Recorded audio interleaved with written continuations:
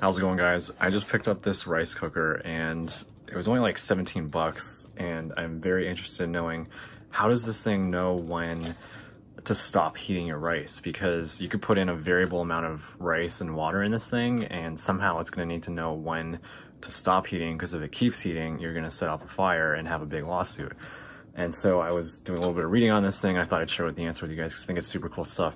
So basically with these things, the way they work is they rely on the different temperature that your heated mixture of rice and water will reach at different times.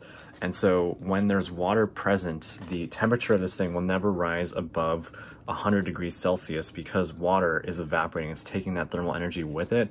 And by evaporating, it's literally taking that energy out of this thing, keeping that temperature, even though more heat's being added to that mixture, it's keeping the temperature of that mixture around 100.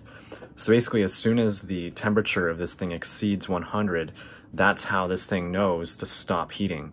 And so how would you have a sensor to detect this? Because we're not just gonna have a thermo probe and a little controller, because those get expensive. There's actually a material property that's super awesome.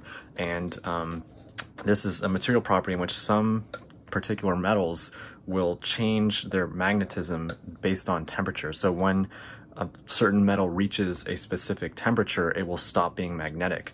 And so basically what happens in this thing is when you turn this little switch, it will create that, it'll start powering the little heater inside this thing. And then once the temperature of your mixture of rice and water, or at that point just rice, or steamed rice, reaches that point and starts heating up even further, it's going to cause magnets inside this thing to stop being magnetic.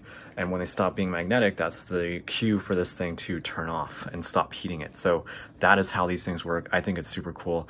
It's super cheap too, which is why this thing only costs 17 bucks instead of, you know, you look at those other super fancy rice cookers, and those ones are using a bunch of other sensors and probes and more expensive things, but you can get away with some very simple material properties and good engineering on these things, and that's why I love it. And so that's gonna wrap things up for this video, but I hope everyone out there's doing well. I'll talk to you guys next time, and be well.